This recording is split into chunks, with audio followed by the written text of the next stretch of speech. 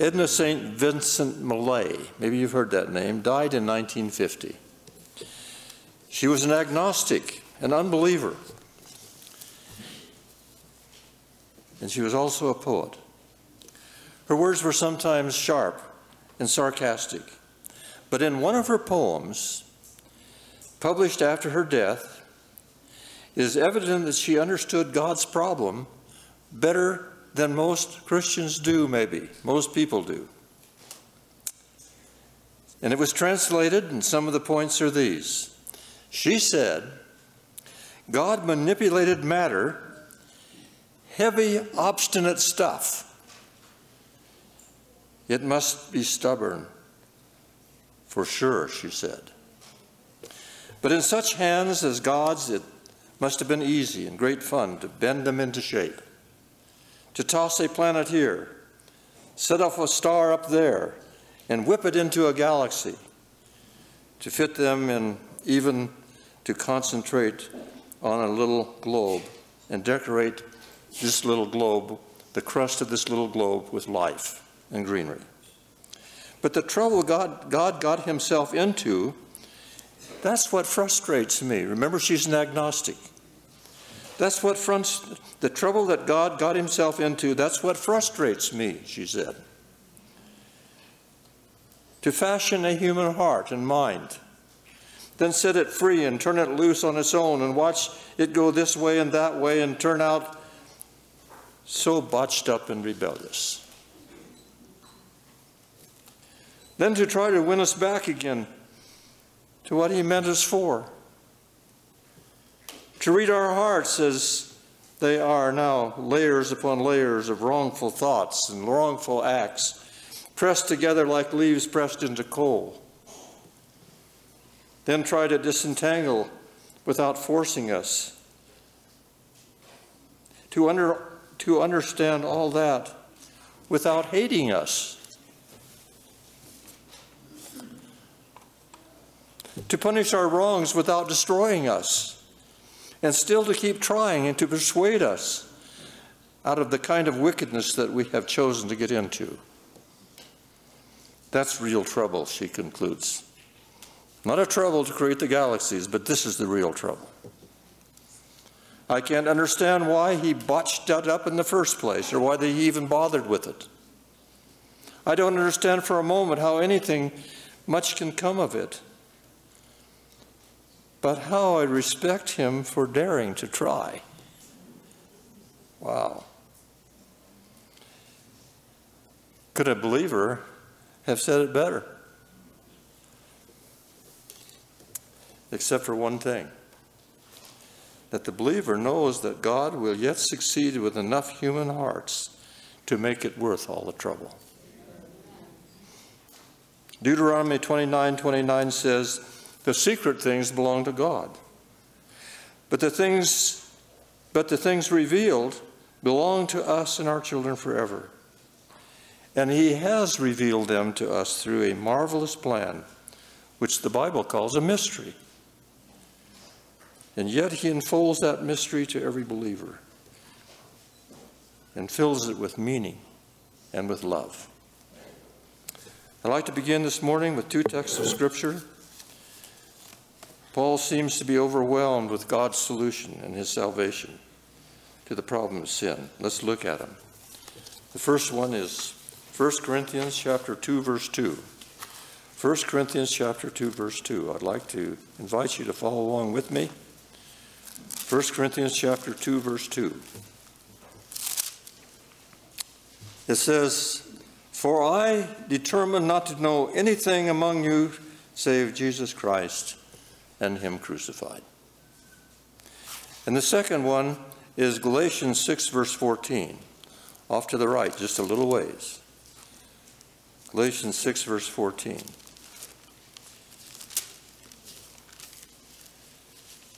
If you have it, say amen. Amen.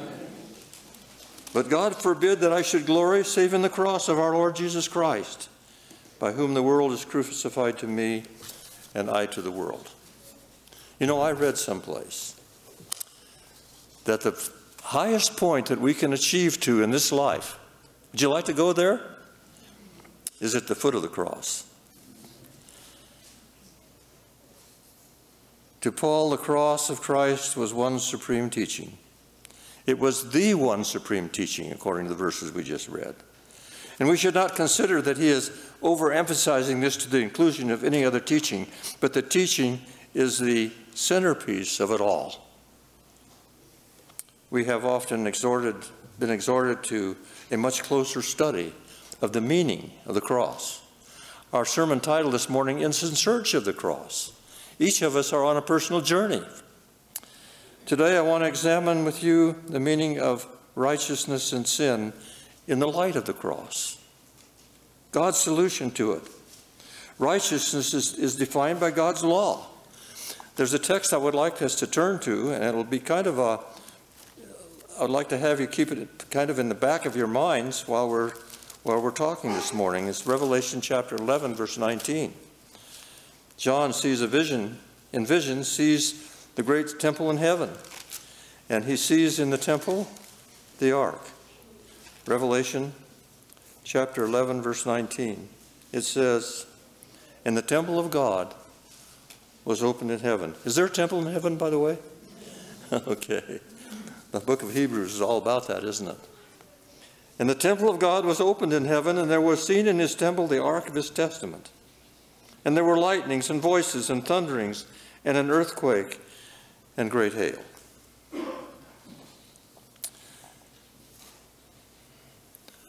Revelation is a sanctuary book. It's mentioned time after time in the book of Revelation. I don't believe that you can even begin to touch what the book of Revelation is trying to tell us without understanding something about the sanctuary in heaven, where Jesus is now our high priest. We're living in a time of earth's history when this text about the temple of God being opened in heaven has peculiar force.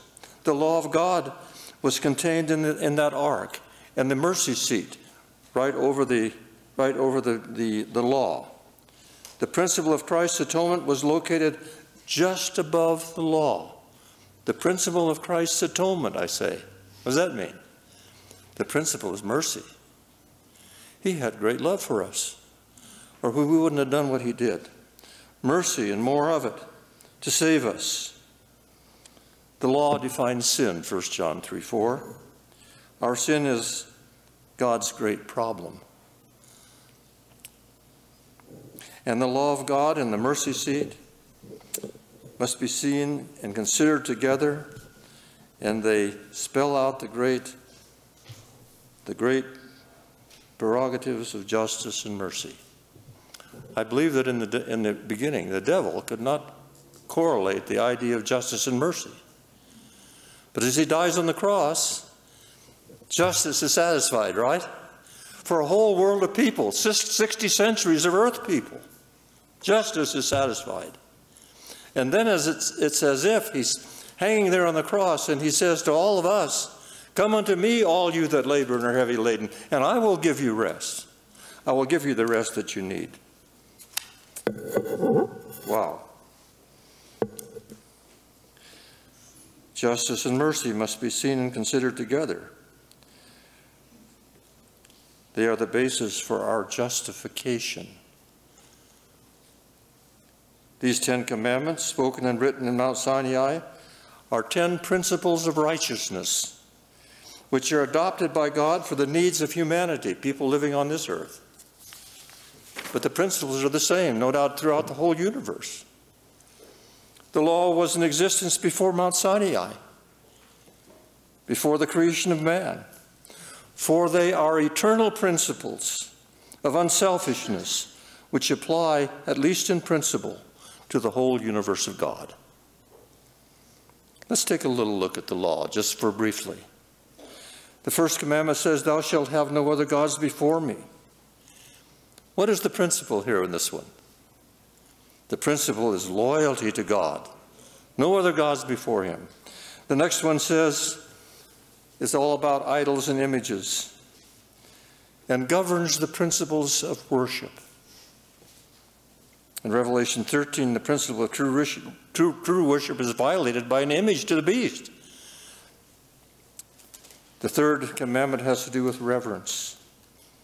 And the fourth commandment The fourth commandment, in a vision that Ellen G. White saw, had a halo around it. It says, remember the Sabbath day to keep it holy.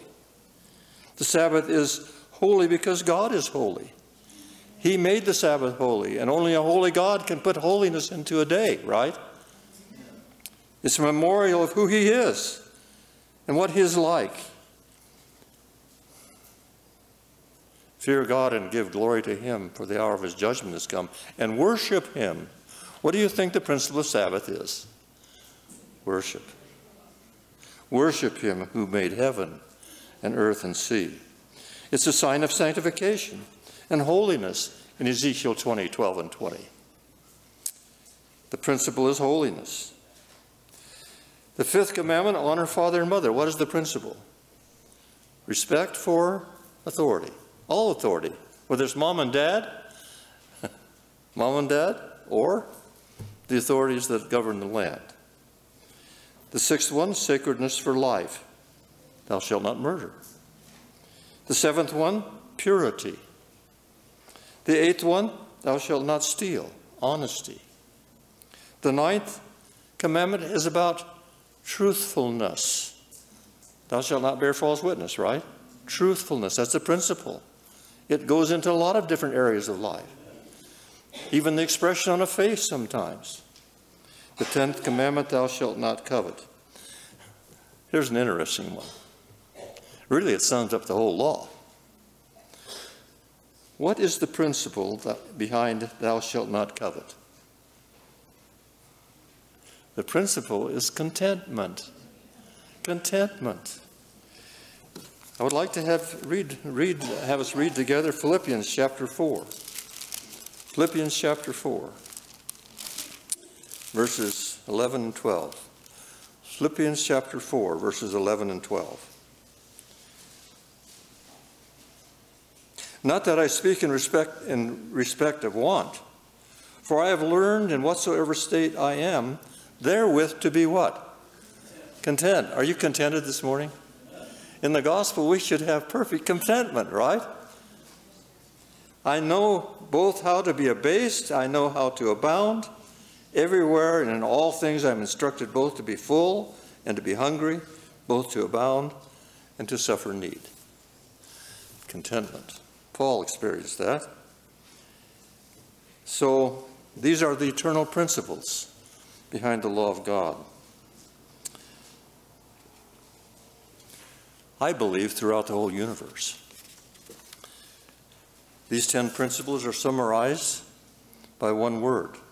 You all know what it is, don't you? Love. Love. How does this work? If I love Josh, I'm not going to lie to him, right? If I love David, I'm not going to go to his house at 1 o'clock in the morning and screw off his sprinkler head off of his hose, right? And then sneak away. Honesty. It's the principle of love throughout the universe. You can take all these principles, and they are the law of universe. It's like the law of gravity. If you drop off the edges, what happens? You plummet to the very center of the earth, toward the center of the earth. That's where gravity takes you. You know, I have found that this summary of principles is useful in talking to people who don't study the Bible, haven't studied the Bible much. Maybe some of my Bible studies who don't really know about the law of God. I could ask my friends, whenever I get on the subject of the law of God, I ask them if any of these principles could be left out. Could this possibly be done away with? What do you think would happen if all this was done away with, these principles of love that we've just read about? You know, none of them would ever say yes. Nobody would live in a society like that, right? They're what God is like. God is love. He's honest. He's truthful. He's reverent. He's pure.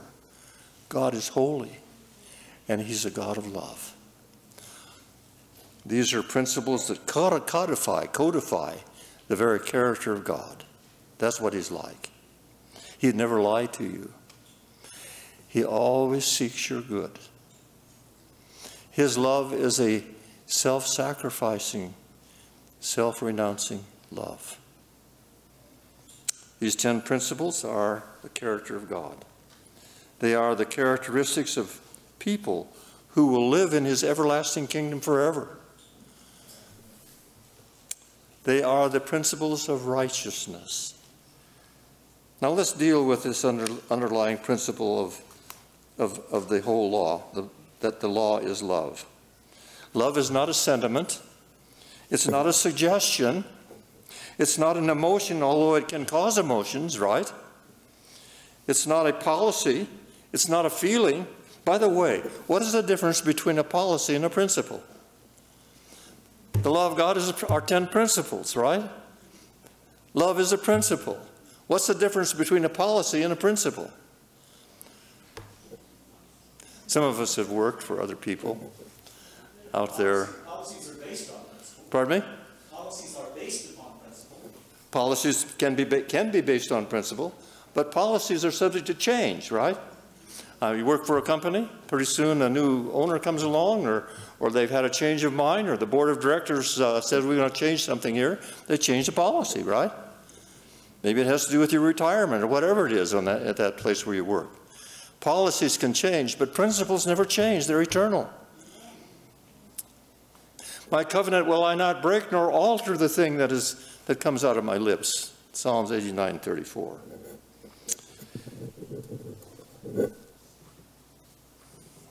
The principle is eternal. Love is an eternal principle. That's what Paul says in 1 Corinthians 13. It says, love never what? Never fails. If I love, I don't fail somebody. So, like the principle of the law of gravity, a principle acts in a fixed way. Is that right? You drop something and it's pulled toward the center of the earth. That's how the law of gravity operates. Now, how does the principle of love operate? Paul says that love is never selfish in 1 Corinthians 13. Desire of ages. In that chapter, God with us, are these words. It will be seen that the glory shining from the faces of Jesus is the glory of self-sacrificing, self-renouncing love. That's what love is. Self-sacrificing, self-renouncing. In the light that comes from Calvary, it will be seen that the law of self-renouncing love is the law of life for earth and heaven. That the love which seeketh not her own has its source in the heart of God, who is the very center of everything. It's the law of life for heaven and earth. And when God created the universe, he gave his law of love as a standard of life. Mount of Blessings brings out that before rebellion broke out in heaven, the angels served God not as servants, but as sons. They had no idea that there was a law. And then a little further it says, there is perfect freedom and peace in obedience to God's law.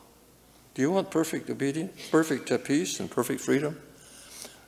In James chapter 2, it says it's a law of what? Liberty, perfect liberty. And when controversy broke out in heaven, it is almost as though it came almost as an overwhelming surprise to the intelligent beings who were the angels, that there even was such a law. They never thought about it, for it was written in their hearts and in their minds. Their lives were in perfect accord with the principle of unselfish love, and thus no selfish trouble in heaven. Only happiness in every life form. But there was a being in heaven known as the covering cherub. This being probably knew more about God and his character than any other being in the whole universe. He was right in the presence of God. He was the covering cherub. He tried to pervert this freedom and happiness and peace. He introduced another principle which was opposed to the principle of love. Great Controversy 493. Sin is the outworking of a principle at war with the great law of love, which is the foundation of the divine government. Love is the foundation of the divine government. That's close quote. And he presented it in a most deceitful and unfavorable light. He insinuated doubts concerning the laws that govern the heavenly beings. Story of Redemption, page 16, says he promised them a new and better government than they had. Close quote. So Satan was the greatest intellect in the universe, outside of God himself. He's called the son of the morning. I don't know exactly what that means, but it might mean that he was maybe the first created being. I don't know what that means. But he was a very special being in the universe, and highly respected by all the angels. And it's like Absalom sat in the gate of Jerusalem and he run down David. So this is exactly how Satan operated, Lucifer operated. Sin was never before existed. Deceitfully, he was misrepresenting the one who alone is holy and the source of all life and unselfish and good. The source of all goodness. He was misrepresenting that. The angels didn't perceive the nature of selfishness and sin. To some of them, it may have even appeared attractive. A little more freedom. Would you like a little more freedom? To ponder that is to lose innocence. To ponder that is to lose innocence. Innocence fell in Eden that day, one day.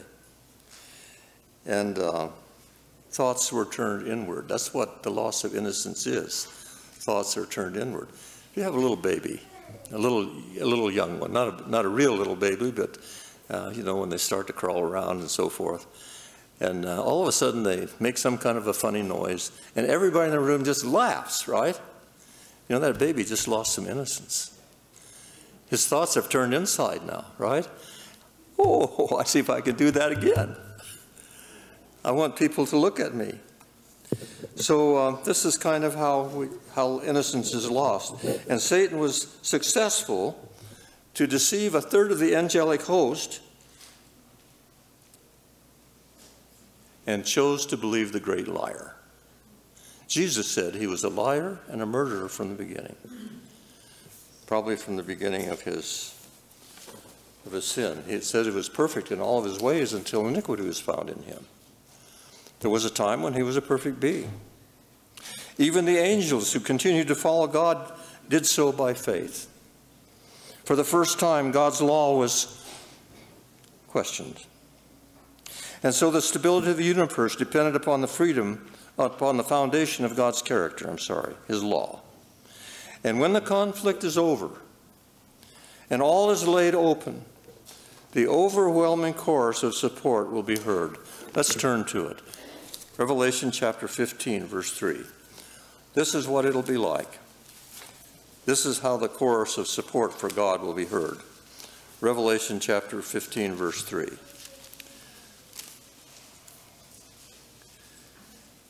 I want to hear this song. I want to hear this song one of these days over there. Here's what it says. And they sing the song of Moses, the servant of God, and the song of the Lamb, saying, Great and marvelous are your works, O Lord God Almighty. Just and true are your ways, you King of saints. Don't you want to be there and hear that song, that chorus, coming from all the redeemed beings? You know, we have a song in our hymnal. It says, when we tell salvation's story, angels fold their wings. For angels never knew the joy that my salvation brings. This will be a joyful thing to spend eternity where everything is wonderful and good.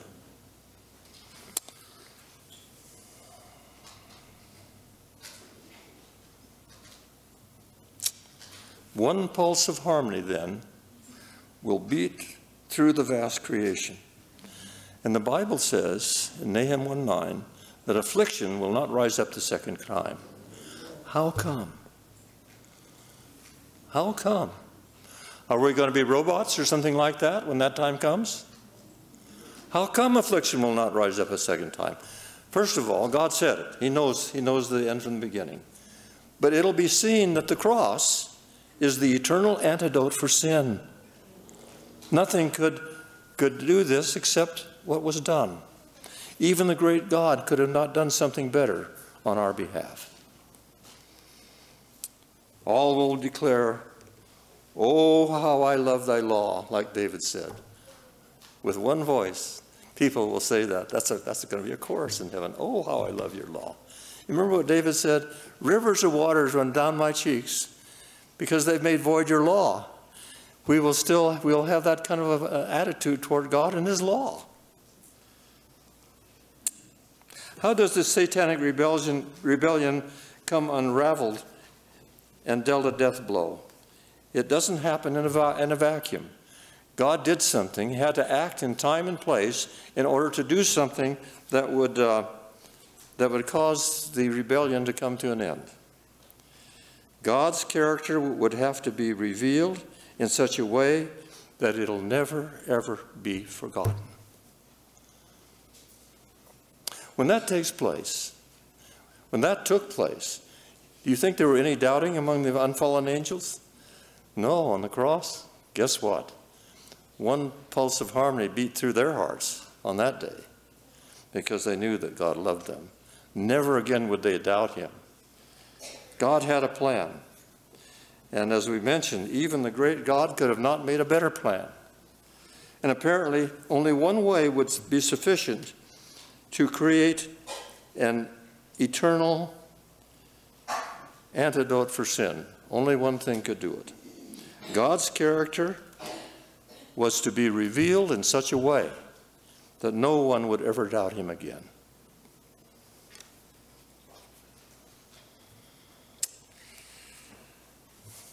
It's found in Romans chapter 1, verses 16 and 17. I've read this text so many times, just musing on it, just contemplating it.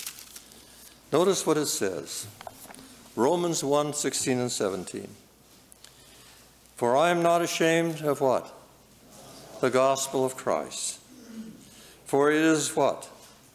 The power of God unto salvation to everyone that believes, to the Jew first and also to the Greek. For therein is the righteousness of God revealed. Where is the righteousness of God revealed? In the gospel, right? The gospel is the subject here. So it says, for therein, that is in the law, in the gospel, the law of the righteousness of God is revealed from faith to faith. As it is written, the just shall live by faith. Wow. So where is the righteousness of God fully revealed? In the gospel. Hanging on the cross, Jesus is the gospel. It's the greatest revelation of God's character that has ever been expressed by God himself to an unfallen universe. Now I want to turn to Revelation chapter 5. Revelation chapter 5, verses 1 to 4. Revelation chapter 5, verses 1 to 4. This is a scene in the judgment in heaven that takes place. The great judgment. The door, remember, was opened into the sanctuary. And John was invited to come in, and this is what he sees. Chapter 5, verses 1 to 4. John is talking now about what he sees there. I saw in the right hand of him that sat on the throne a book written, inside and on the backside, sealed with what? 7 seals. Nobody can get into this thing. I saw a strong angel proclaiming with a loud voice, who is worthy to open the book and to loose the seals thereof? And no man in heaven nor in earth, neither under the earth, was able to open the book, neither to look thereon. And I wept much. One translation says, I wept profusely, because no man was found worthy to open and to read the book, neither to look therein. It was the custom of the priests in the Old Testament to open the scroll which contained the law of Jehovah. Many people weren't able to read. And so the priests, the people who took care of the sanctuary, often would stand and they would read the law to the people. What kind of a law is it again? Law of love. Okay. Law of freedom, right? People love to hear that. And to look on it and to read it before the people. So the priests were chosen to reveal these things. They were the great expounders of God's law in ancient times. But here in Revelation, near the close of human probation, in the judgment in heaven, in the presence of 10,000s times 10,000 and thousands of angels, as it mentions in Revelation 5, in their presence, in the investigative judgment, in the presence of the representatives of this world, 24 elders, our great high priest, who is also on this earth with us, as a lamb in the midst of the throne there in that scene. And no one was able to qualify to open that scroll. It seemed to John that no one in the whole assembly could open the scroll and explain its contents. And John realized that this was, maybe it's all a lost cause. Nobody can do this. Nobody could be found. Unless somebody could be found, wow, he wept sorely about it. You remember the Philistines stole the ark containing God's law at one point. They quickly got rid of that, didn't they? It was a very unhappy experience, and it was soon sent back. And when the children of Israel got it back, they rejoiced. They opened it up and looked inside, and 50,000 plus 70 were perished as a result of that. God's law is as sacred as himself. And what is it? It's a law of what? Love. Has God dealt fairly with the whole universe, with the angels that fell, with all of us, with the unfallen universe? Has God dealt fairly with them? Remember, God is a God of love and truth. God's law is as sacred as himself. Now here was Satan challenging God's law, which is a transcript of the character of God. The universe is in jeopardy because Satan has challenged God. Indeed, in Isaiah 14, he wants to be God. To challenge God's character is to challenge God's throne. One of the throne sits on two pillars, justice and mercy. And in order to understand a perfect love, you have to understand something about justice and mercy both being blended, right? It forms the rainbow that covers the throne of God.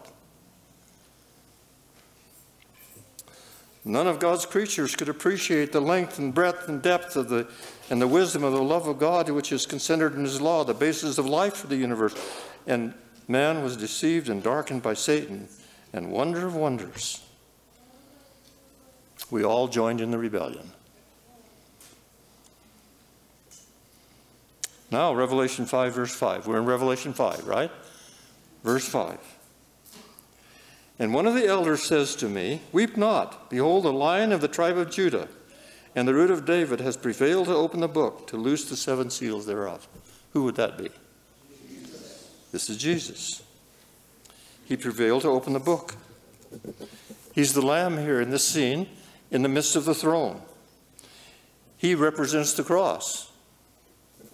The only one in heaven and earth who could open the book of God's character. Let's notice verse 6. I beheld, and lo, in the midst of the throne and of the four living creatures, and in the midst of the elders, stood a lamb as it had been slain. What is that? In the most holy place of the sanctuary, what is that? That's the cross. The cross is there too, isn't it?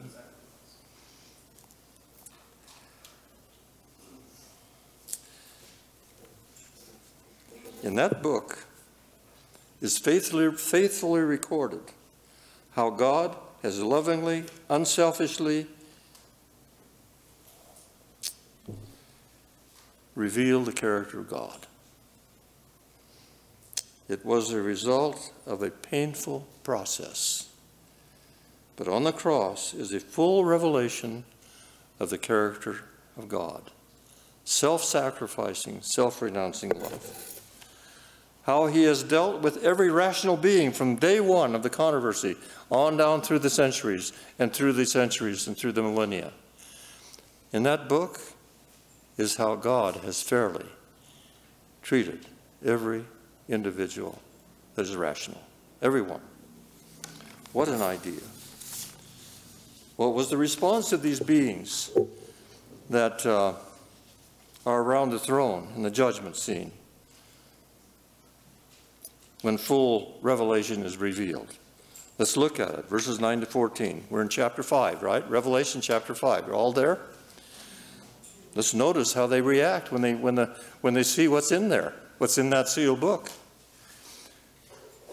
Verse 9.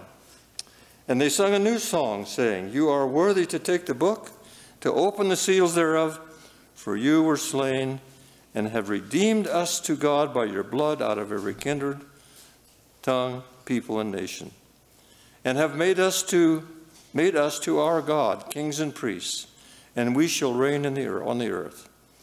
And I beheld, and I heard the voice of many angels round about the throne, and of the living creatures and the elders, and the number of them was 10,000 times 10,000 and thousands of thousands. They're all gathered around as this book, saying with a loud voice, Worthy is the Lamb that was slain to receive power and riches and wisdom and strength and honor and glory and blessing. And every creature which is in heaven and on earth and under the earth, such as are in the sea, and all that are in them, I heard saying, Blessing and honor and glory, power to be to him that sits on the throne, and to the Lamb forever and ever. And the four living creatures said, Amen. And the 24 elders fell down and worshipped him that lives forever and ever. And when you get to chapter 11, it says they fell on their faces and worshiped him. In that sealed book is the answer. And it's pretty important. These beings see the big picture now. It's only the sinful heart of man that refuses to look in this book and figure out what God has done for us. And what is our response as the principle of the cross is unfolded to our finite minds? What do you think our response should be?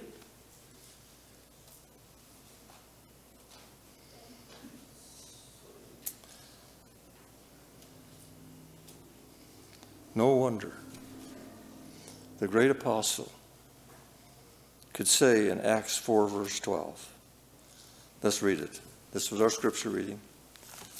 I don't want to try to quote it because I don't want to distort it in any way.